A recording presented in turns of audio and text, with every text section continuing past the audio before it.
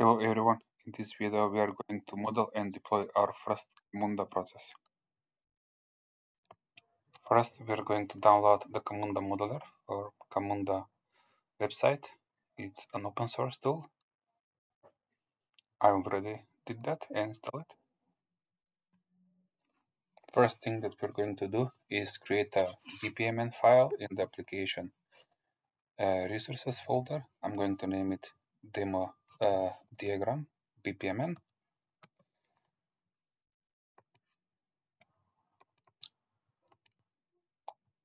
And I'm going to open that file in the Camunda modeler. The BPMN file is basically an XML file that you can see it right here. Now let's go back and make some changes for the basic information of the process. I will add for an ID to be demo diagram, also for the name demo diagram, and I will put a version 0.1, and that's it. Now let's create the simple flow with start event, end event, and let's set up an ID, start event, and name of start event. So let's put the same for the end event, name end event,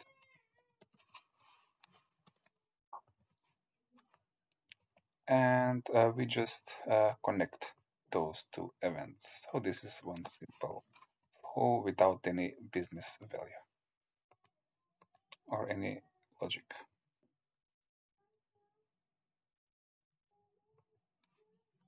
We are done with the modeling. Now let's build our code.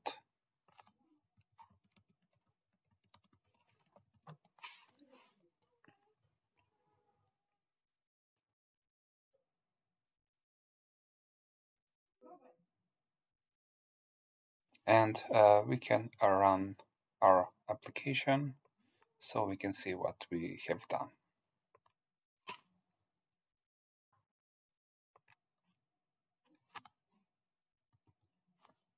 Let's open the Camunda UI and log into it.